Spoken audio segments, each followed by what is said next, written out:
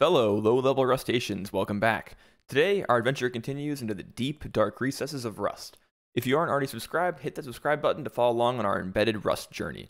In this series, I'll document my adventures into embedded Rust, and today, as promised, we'll be learning how to write Rust that compiles down to a flat binary and runs on the Raspberry Pi Pico or the RP2040. Now, if you aren't already familiar with this board, the Raspberry Pi Pico is a small ARM Cortex M0 Plus board made by Raspberry Pi, meant to compete in the same space as smaller maker boards like the Arduino. The Raspberry Pi Pico is closer to a microcontroller than a microprocessor board, and as a result, is not designed to run an entire operating system like Linux. Luckily for us, the Rust embedded ecosystem is extremely well documented and actively supported, meaning that toolchains exist within Rust that will allow us to compile our code down to a format runnable on the Raspberry Pi Pico. Most of what I'll be talking about today here can be found on the embedded Rust documentation page, and I'll link that down in the description below. First, to talk about embedded Rust, we first need to talk about the embedded Rust abstraction model. Now, to be clear, there are two ways we could do this tutorial. The first would be to write Rust that uses the unsafe mode to directly access a memory address, kind of like what I did in my first Rust video, and then use that to directly access our peripherals. This, of course, is not only unsafe, as the unsafe keyword describes, but also is not scalable. It wouldn't make our code portable as we added additional features or wanted to access more and more peripherals. So instead, we'll use the second and arguably correct way to do this video, which is through the use of what is known as a hardware abstraction layer, or a HAL. A hardware abstraction layer does just what its name implies. It provides an API for the programmer to interact with the hardware without directly accessing it. Instead, it provides a simpler, easier to use interface and abstraction, as the name implies, to take the burden off of the higher level programmer when they write applications for the lower level device. The structure of how a Rust HAL Crate is actually designed is a bit more nuanced and complicated, but we don't need to worry about that for right now. Luckily for us, the embedded Rust community has already designed a HAL for the RP2040. We could, in theory, write our own HAL, however, and I do plan on doing that in a future video, but right now I'm still actually learning Rust fundamentals, and I figured this would be more educational and less dangerous to use one that already exists. Now, I know in my previous video, when I showed you guys how to actually install Rust to run Rust code, I said sudo apt install rust c. I said to do literally just this, sudo apt install rust c. I realized looking back at it that this is actually the wrong way to install Rust, so if you did watch my video and partake in that horrific action, I would do sudo apt remove rust c. The reason for that is to get actually better control over your Rust environment, you want to use the Rust installer that the Rust language provides on rustslang.org by running this line of code here. Basically, that just downloads a Rust download and startup script and pumps it into your shell, and then that'll actually install the most recent version of Rust as notated by the Rust maintainers. So remove your Rust, run this piece of code. It'll actually yell at me because it's going to say, hey man, you've already got Rust on your computer. What's going on here? We'll just run through this and let it kind of override it. But once we have that, we want to do source home user cargo env. There's a bunch of environment variables that Rust needs loaded up to run, like it needs to update your path to include additional Rust binaries so that when you're doing all this package management through the use of crates, that your code actually runs and the programs know what to do. So once you've installed cargo and installed the Rust running environment like this, you want to actually go to this link here. I'll put it in the description box and download the RP2040 hardware abstraction layer, right? So you're going to go ahead and git clone that repo. I'm actually already in it, so I'm not going to do that. But if you open that repo up, you'll see you have a bunch of cargo files and a bunch of additional folders where the actual hardware abstraction layer for the RP2040 lives. And we're not going to go deep into all this code, but there's a lot of good stuff here that allows you to do anything from use the timer interfaces to the USB interface, etc. What we do want to actually go into, we're going to go into the RP2040 HAL, and then go to the examples. Okay, so we're going to be basing this tutorial off of the Blinky example, and we'll pull that up in Sublime real quick. Also, I want to point out real quick that before I go into this, if at any time I'm not properly describing something or I do it in a way that you don't understand, leave a comment and let me know, but also the documentation for the RP2040 HAL is really, really good. The link is here. I'll put it in the description box. All of the structures and functions of those structures are well defined in a way that you can go into these documents here and figure out, ooh, what does this argument do? Why does this argument have to be in this place for this function, etc. So here we go. We have the code up in Sublime. We are going to walk through line by line to figure out what all this code does. So on line 1, no STD is no standard, which means it actually puts the Rust runtime from lib standard, which is a standard runtime that Rust runs with all the time and links into your binaries. It puts it into lib core, which is a smaller, condensed version of the Rust runtime with less features that allows you to do smaller application writing, like for writing kernels, firmware, etc. Here we have no main. That basically tells the compiler to not emit the main symbol, and then also don't cry when we don't have a main symbol. It just means that we're not going to call the standard, call the main function to run our program. We're just going to go somewhere else. The other place we're going to go to is actually the Cortex M entry point. So we use this part of our hardware abstraction layer to expose the idea of the entry point for the board. And we can actually describe functions with this label and use that to tell the compiler, hey, where does your code start? Oh, it starts here at the entry point. Basically, this line here just allows us to properly let the board panic if things don't go right. We need to mention this, otherwise the linker will complain about not knowing where panic halt is. Here we actually pull out the hardware abstraction layer from our crate and then call it something else, call it HAL, just to make it easier to work with. Within HALs, within hardware abstraction layers in Rust, you have the idea of a peripheral access crate. So I'll pull the image up here, but hardware abstraction layers in Rust have two components. So they have the microcontroller abstraction layer, which is for the just Cortex ARM0 itself. And then you have the peripheral access crate, which is for the things that are specific to the RP2040.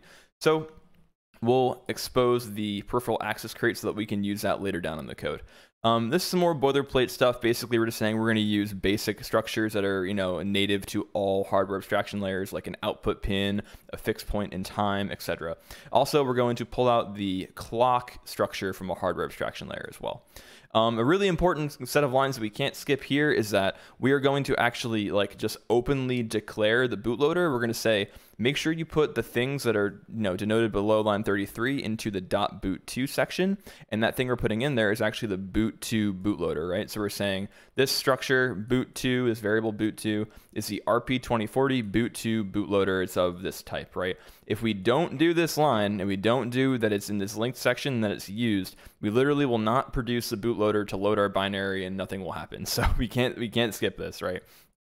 Moving on, line 39, pretty straightforward. We're just telling the global environment, hey, by the way, your crystal frequency in hertz is 12 megahertz, subtype U32. We need this because we're going to put it into our clock initialization layer later so that we can do things like properly delay, set up pulse width modulation properly, etc.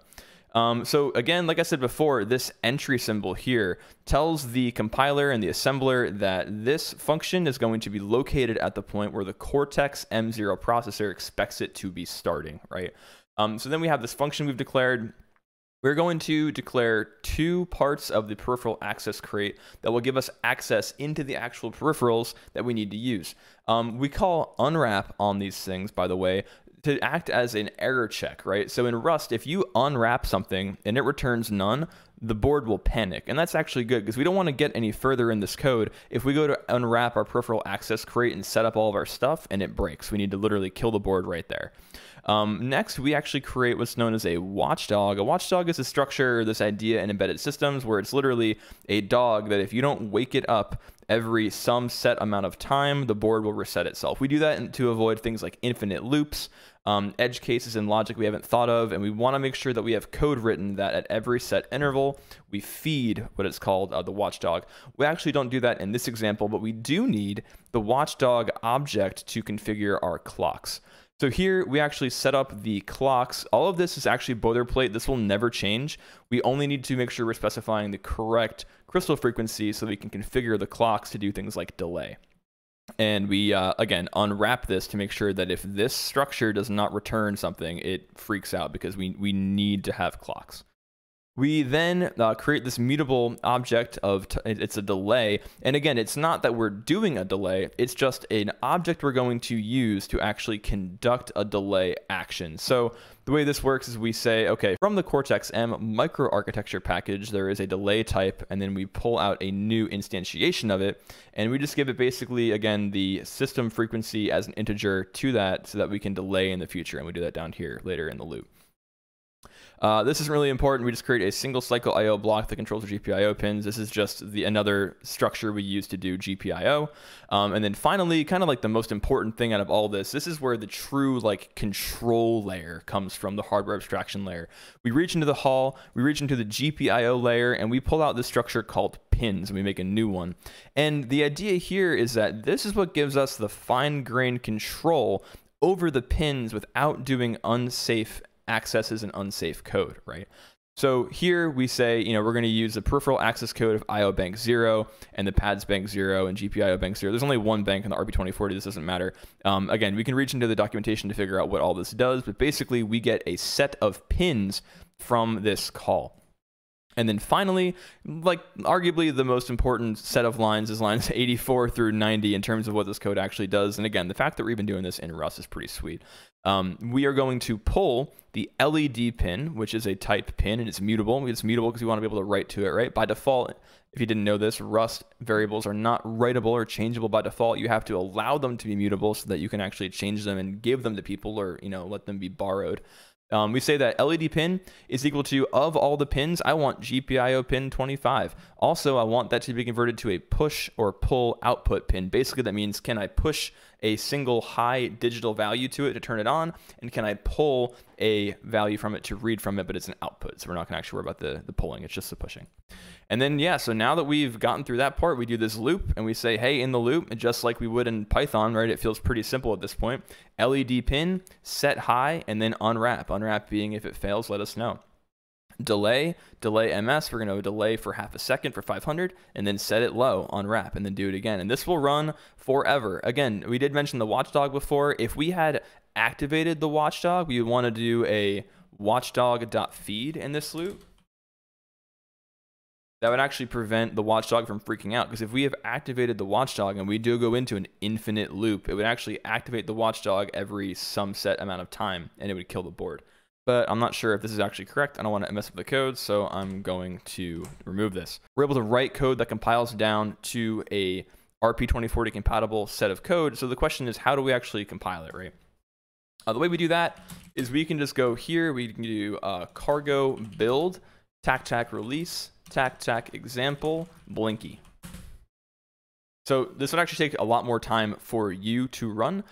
For me, it actually took not that much time at all, because I already built the entire board support package in the background, and then it recompiled the code based on the changes that I made. So once you plug in your RP2040 as a bootable device that you can flash code into, and again, you do that by holding the boot select button and plugging in the USB, we should be able to see it show up in my VM here, and I'll pull up Nautilus real quick. Yep, and we have the RP2040 here.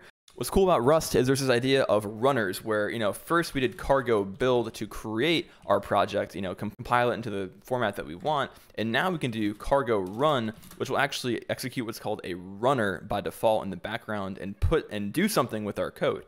So what we can actually do is do cargo run, hit enter, and we want to actually specify the example we're going to run. We're going to, do the cargo run for the Blinky example. And this will actually take the UF2 file that gets created from the cargo build and put it directly onto our board. Oh, and actually, we need to give it tac release. That's why it's not working, because it's going into debug mode by default. There we go. So we did tac run, tac release, the example Blinky. It was already built from our cargo build before, and then it found the UF2 at this location here, and it put it onto the board. And now I'll show you guys with my webcam that it is in fact blinking. Guys, I hope we learned a little bit about kind of the environment that we have to use when doing embedded programming with Rust, right? We got to find our hardware abstraction layer. We got to set up our code in a way that produces embedded compatible code, and then use that hardware abstraction layer to set up all our peripherals, and then do basic stuff we do in other languages. Set up your loop and blink your LED.